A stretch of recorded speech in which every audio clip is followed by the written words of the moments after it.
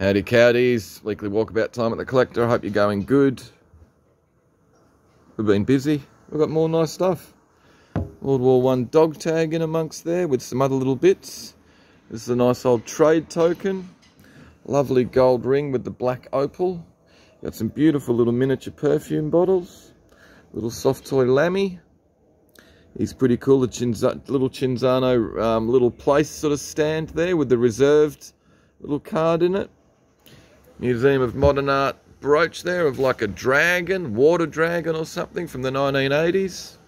Got some more membership medallions, I think from Essendon Cricket Club.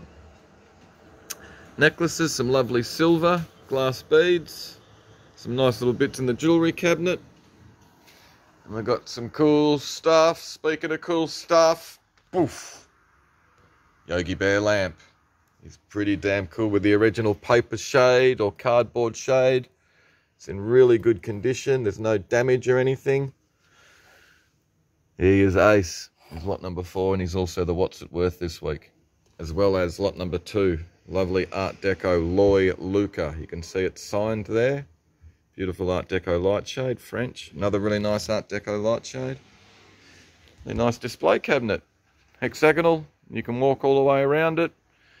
Shelves are not adjustable, but each of the shelves, if you can see, got lights underneath. It's all lockable with the key.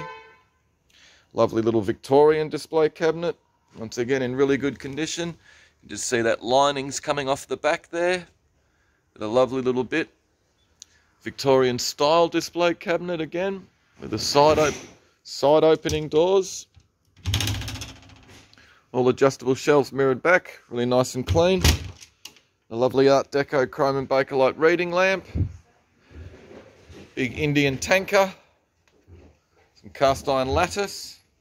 Some pretty cool 1989 and 1990 Russian sort of propaganda-y type posters. Navy, Army, bit of cosmonaut action as well, if I can get there. There we go. It's pretty cool. There's better images on the website. You've got Mother Russia with the world on her shoulders. Other sort of, 1990 reproductions of World War I and World War II. Russian posters. Looks like some of them you can sort of cut out and things like that. What else have we got? Some guitars. All the kitchen canisters and their contents. Doll's house with all furniture. I think these are English number plates. Oh, there you go. London. What else have we got? Footy ephemera. Some nice old light fittings and light shades and things. Book goes in that lot. Lovely Edwardian mahogany chest of drawers. Got some cool old comic books. Trading cards. Some Smurfs, jewellery, footy gear. Nice big Chippendale style 8-piece dining suite, extension table, 6 chairs and the matching sideboard. This is pretty amazing as well, this lamp with all the crystal lustres hanging down. One of the two of them have got a little bit of damage, you can see. Really nice big outdoor table and sort of bench seats, which is signed to the underside of the table and dated 1976. Nice little leather office chair with a tall brass lamp. It's quite big. Rocking horse is a ripper. Some more doll's houses. This is a nice lot of ephemera. Western Mail Annual 55 Women's Days and then old newspapers and stuff. There's more gear down the back. We've got a little pair of Bang & Olufsen speakers here. Another pair here of KLH speakers that need to be reconed, I think, from memory. But little Bang & Olufsen's are rippers. These big Bang & Olufsen's are rippers as well on their pedestal bases. And those Bang & Olufsen red lines. There you go, you can see a little red line around them. They're rippers on their little stands again. Light up globe of the world in its original little teak frame. Pretty cool. The Plasterware Santa Maria fire screen. These are great, all these model kits. Paper model kits. Check this guy out. and aeroplanes and cars. There you go. Revolvers and Gatling guns. All made out of paper. Really cool. Tonka toys, kids books, Lassie. What else have we got? Surgical stuff, Victorian, and I think that's a Northern Territory number plate. American number plates, wrestlers, scales, weights.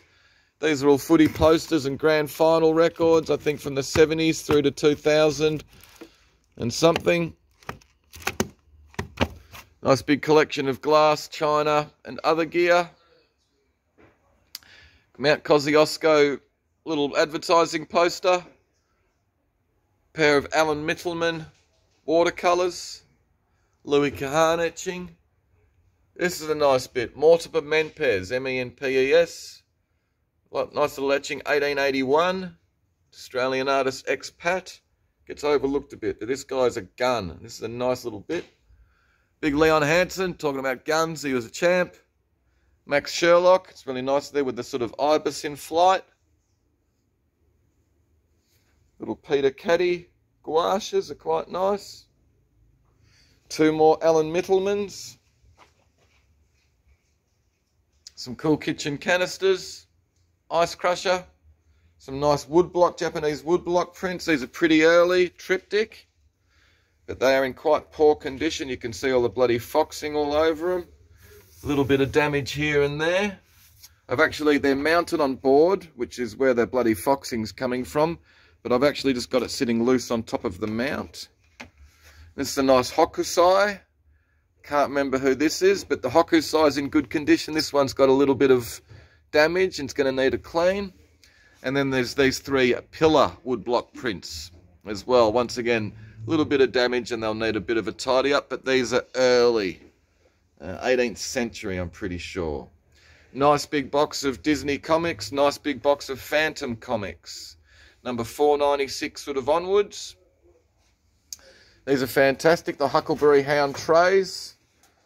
There you go, Huckleberry Hound, quick draw your TV friends, there's two of them. Traces, the portfolio of unframed artworks or works on paper by Australian artists Jorg Schmeisser, Udo Selbach, and I think there's 12 other artists in amongst. There's 14 prints in there. Hornby O-Gauge, Matchbox Dinkies, models of yesteryear, a couple of nice big 1970s ice buckets, little Matchbox die casts, two more. Swan Lager mirrors, pretty cool. Cop car, 1/18 scale, two little felt paintings. This is all Lassie ephemera. These look to be LTP 1949. They've got little sort of proofs and stuff where someone's left a full stop off and things like that. So they're a little bit interesting. There's also some little sort of fan photos and movie stills and stuff like that as well. Tintin comics. Quick draw and Huckleberry Hound money boxes. Huck's got a little bit of damage on his hat, but he's still pretty cool. Big Chinese pot. A couple of nice extinguishers. Capodimonte lamp. Like this big bucket, sort of coopered. And someone's had put a shoe thing on the top. I don't think that's original, but it's really nice the way the lid's 3/4 open. It's like a slops bucket or something. Some more Lassie gear. This is all gauge blocks and testing machine, dump level and some other instrument. Pottery and glass, matchboxes, kind of like these blue and white cabinet plates, a little bit different. German, we think. More matchboxes. A couple of nice tin toys, Chinese and Japanese. Pluto and his pals. Some cool old school hats, including Oakley Technical School. Mixed lot of comics. Trading cards. It's a great collection of Girl Guide stuff, including a 1961 Bobber Job decal. What else have we got? Some tools. They go down there with that lot. Nice little drawings. More Matchbox. A couple of ST Gill engravings. Really like this sort of Japanese cash box or lockable box. You got some more Lassie stuff down the back, including the 3-dimensional clock. Great little retro 50s clock. Really cool font on the numbers. More ST gills. This is a great lot, this. The Grimwade's Huckleberry Hound and all the Hanna-Barbera cartoon guys, all on the dinner set. Australian. This is an interesting bit. The discus thrower. Northcote Jubilee. Little booklet or leaflet there from 1933 or something. Nice inlaid box. This land is auriferous. Art Deco. Villeroy and Bock. Nice big Chinese lidded jar. Quite nice, the pastel colours. Couple of little bunnies. They look like Silvac, but they're not, we don't think. They remind me of Huntley. But we couldn't find Huntley making these either. But they're just little cuties. This is an unusual bit. Old candlestick phone with the push button dial. I don't know if they're around very often. That's just a cool thing. Looks to be all original. Some handmade craft. Beautiful big pokerwork sewing box with the gum nut and gum leaves around the corners. Some pin-up girl stuff. Silvac gnome. I like this 1980s Rosenthal studio line ceramics. It's very good quality. Little etching there of Pluto. Bit of Gouda. These are nice, the old Western Mail annuals from the 1940s.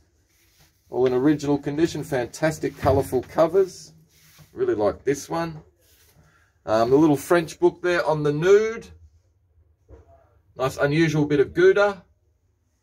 This is a nice little bit. The little Astor radio box. Just a nice little thing made. It's got all the details. Goodwill Products Australia, Melbourne. A couple of nice bits of masons. This is a great little brush catalogue from 1928. All the different kind of paint brushes and things like that you can buy from this German company. Expandable faux tortoiseshell. This is a great little trinket box from TAA. Dedicated to Roy Sexton. Contribution development of the OH division. TAA 1966 to 77 or something. It's just lovely with that little laminate TAA emblem under the lid. Funnily enough, there's a TAA vinyl travel bag. We've got some nice stuff up the top shelf. Boston Sandwich or something, I think, is the American Glass perfume bottle. A nice bit of signed art glass. We just haven't been able to figure out the signature. A bit of glass is unsigned. Nice big Oriental charger. Nice hand-painted Oriental vase. Details on the back. It's signed underneath as well. Nice little perfume bottle. Another nice little one. Really like these scales. Can't recall seeing one with a little sort of girl trapeze artist sort of hanging off one side. It's got all the original weights and stuff like that in the drawer. Amanda Lowen or Lowell or something, little Australian art glass, Scandinavian glass. Really nice shape and design and stuff. How's that for a bloody Factice perfume bottle? Pauline Delaney, Australian art glass over the back. Victorian. It's the stopper is stuck though. You watch it come out now. This is a lovely bit of Victorian glass, and these are really nice. These, the Art Deco Dutch little cat pewter bookends. They are signed with the monogram here. I just can't remember off the top of my head, but the artist is in the catalogue description. Yeah, that'll do, guys. Hopefully you saw something you liked. I don't care if you did or if you didn't. Hopefully you're going all right though. See you on Thursday night.